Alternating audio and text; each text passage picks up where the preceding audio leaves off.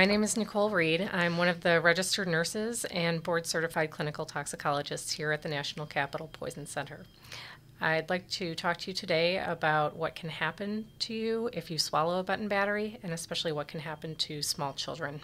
Button batteries are a high risk because they are everywhere and children are curious and everything goes in the mouth. These batteries should be treated like any other poison. They have the potential to cause great harm in children.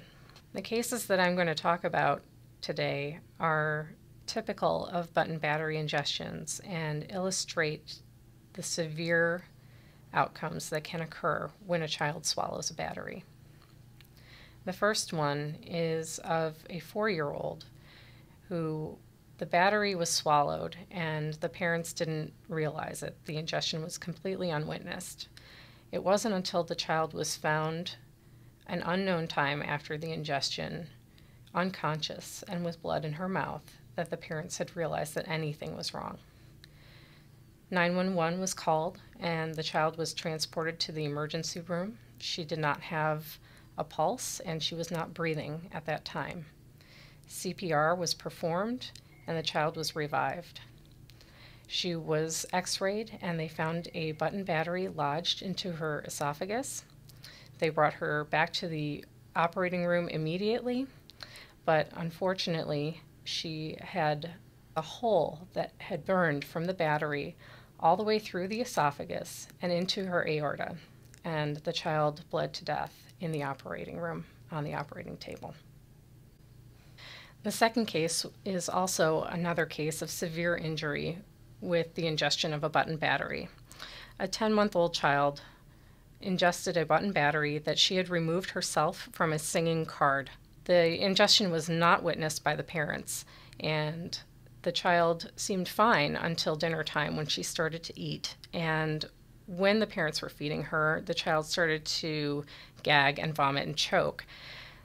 The child was brought to the emergency room with the complaint of choking, and the doctors did an x-ray right away.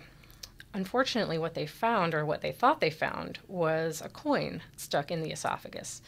So they made arrangements for her to have this coin removed. While they were waiting for the physician to come in to remove the battery from the child's esophagus, she started having difficulty breathing.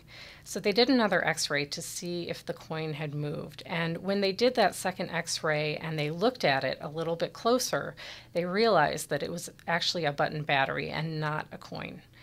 They rushed the child into the operating room, and by this time about 9 hours had gone by from the time of her initial symptoms to the removal of the battery. The child continued after the removal to have difficulty breathing and was wheezing a lot and actually required a tracheostomy to be placed. This is an incision in the windpipe to allow a tube to be placed so that the child can breathe. This remained in place for 7 months until the injury could heal, and when the injury was finally healed, the tube could be removed and the child could again breathe on her own. If I had one tip for a parent who thinks their child may have swallowed a button battery, I would say the first thing you should do is call the Poison Control Center, the National Battery Ingestion Hotline at 202-625-3333. Don't induce vomiting and don't give the child anything to eat or drink. Talk to us first and we'll tell you exactly what to do.